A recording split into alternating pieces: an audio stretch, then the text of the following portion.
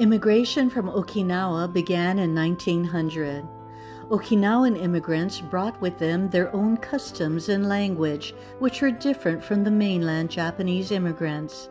As the newest arrivals, coming in smaller numbers than earlier Japanese immigrants, Okinawan immigrants experienced discrimination and ostracism in many ways. It was then understandable that they did not feel welcome in already established Jodo Shinshu temples. This situation began to change in 1931 when Shiro Yoshimori, of Okinawan ancestry, received his ordination as a Hongwanji minister. He had originally arrived in Hawaii as a pharmacist, but returned to Japan to prepare for the ministry after learning about the teachings of Shinran Shonin. His first assignment was at Waipahu Hongwanji. By 1936, Reverend Yoshimori realized the need for spiritual sustenance among Okinawan immigrants and their families. Many had very little background in Buddhist teachings. He began meeting regularly for services with a few Okinawan followers in private homes. As the group of Okinawan followers grew in size and enthusiasm, they began to envision their own temple. First, they wanted a place to receive further spiritual guidance in Shin Buddhist teachings. Second, they wished for a haven where Uchinanshu could gather to support each other and perpetuate their culture. In September 1938, a new temple was dedicated on Hoftailing Street with the support of the Hongwanji community. After careful consideration, the temple was named Jikoen, meaning Garden of the Compassionate Light and Wisdom of Amida Buddha. A second consideration gave the name of the temple an added distinction. Jikoen is the only Hongwanji temple in Hawaii that does not have its location as part of its official name. It was deemed inappropriate to follow accepted practice and named the temple Kalihi Hongwanji. Its Uchinanshu members came from all over the island: Kaneohe, Waimanalo, Waialae, Kaimaki, and Kapuhulu. Hence, a place name was omitted, and it was named Jikoen Hongwanji in recognition of this fact. Reverend Yoshimori, joined by his nephew, Reverend Jikoen Yamasato, established a thriving temple community. They held regular services, instituted a Sunday school, conducted outreach projects in Kalihi Mauka and Waialae, organized a Buddhist women's association, taught Japanese language at night, issued publications, and helped members arrange trips to Okinawa. Reverend Yoshimori left for a trip to Japan in June 1941, and Reverend Yamasato became the resident minister. However, rising tensions in Japan-American relations prevented Reverend Yoshimori from returning to Hawaii. When World War II began in December 1941, Reverend Yamasato, along with other Buddhist ministers, were sent to internment camps on the mainland, effectively closing down all Buddhist temples in Hawaii. However, Jikoen's leaders, believing deeply in the constitutional protections of freedom of religion, boldly petitioned the military governor to allow Jikoen to reopen. The leaders pressed their case that religion had nothing to do with nationality, ethnicity, or patriotism, and placed their profound trust in the Constitution and the democratic process. Permission was granted, making Jikoen the first temple on Oahu to remain open during the war. Mr. Sohei Miyasato, Jikoen's first temple president, moved his family into temporary quarters in the social hall and kept Jikoen going with regular services, Sunday school, and memorials. He was assisted by Reverend Ernest Hunt.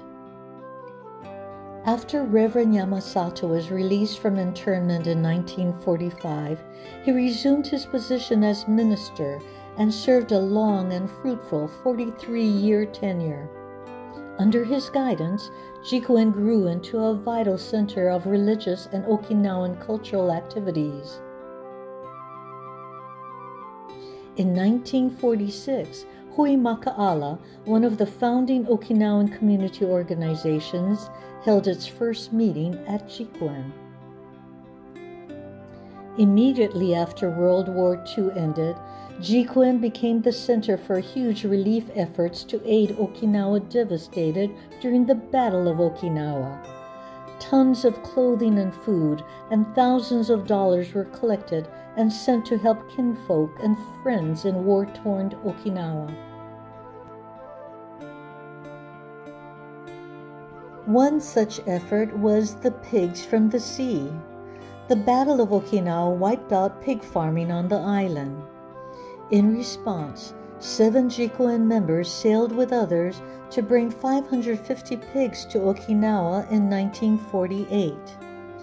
The live pigs were distributed to families through a lottery system. This effort was instrumental in rebuilding Okinawa's pig farming industry after the war. To this day, the people of Okinawa remember Hawaii's role in bringing the pigs from the sea to their shores.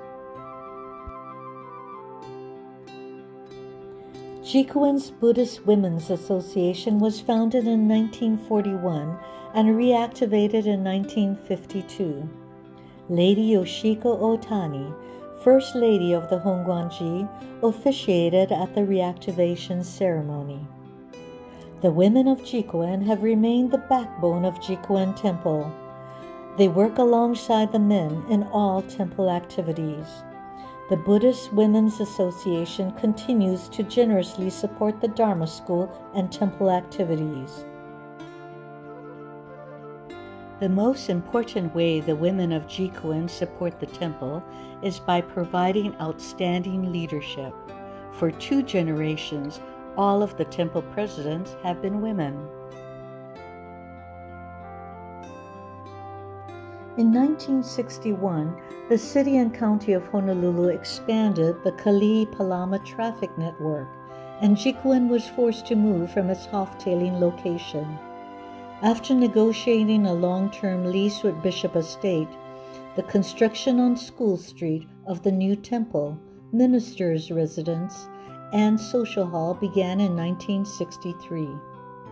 Jikoen opened the doors of its new facilities in August 1964 at the cost of $400,000. Kin organizations such as Hui o Laulima and Hui Maka'ala were invited to use the meeting rooms. Classes in Sanshin, Karate, and Okinawan dance were offered. The connection to the Okinawan community forged by Reverend Shiro Yoshimori and Reverend Yamasato remains strong as Okinawans, members and non-members, contributed to the building fund. In grateful recognition to the larger Okinawan community, the social hall was named Okinawa Memorial Hall. The largest Okinawan stone outside of Okinawa was brought to Jikoen by the United States Navy and placed at the main entrance in 1965. It commemorates the 65th anniversary of the Okinawan immigration to Hawaii. Engraved on its surface, Chikai Kete translates as, "All within the 4 seas are brothers."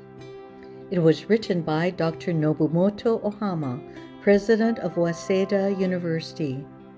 The dedication of the stone was a large community affair attended by Mayor Neil Blaisdell, Lieutenant Governor William Richardson, legislators, and military leaders.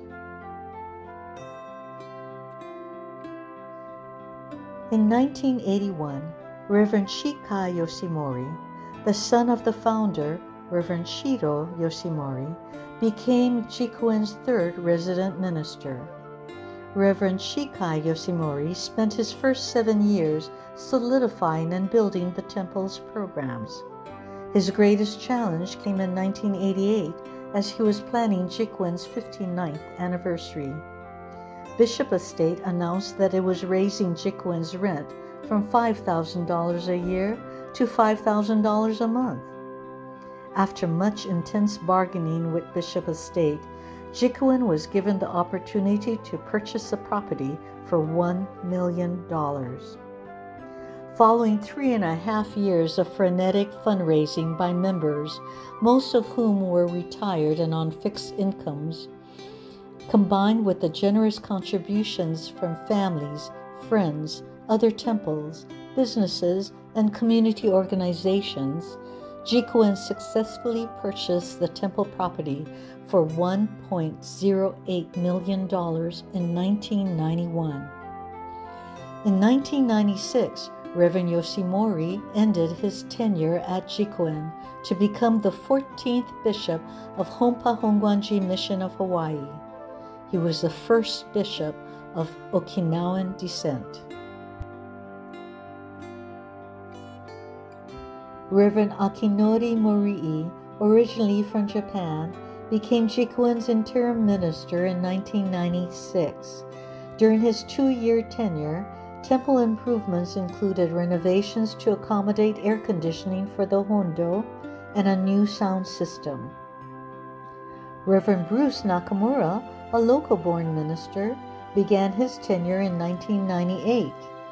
Jikoen enjoyed a renewed spirit of ohana under his leadership. The Hondo became a multi-purpose area with movable chairs and tiled flooring. He strengthened Jikoen's ties with the community and with Okinawan groups. After 7 years at Jikoen, Reverend Nakamura left for the Big Island to serve as a minister at Hilo Bitsueng.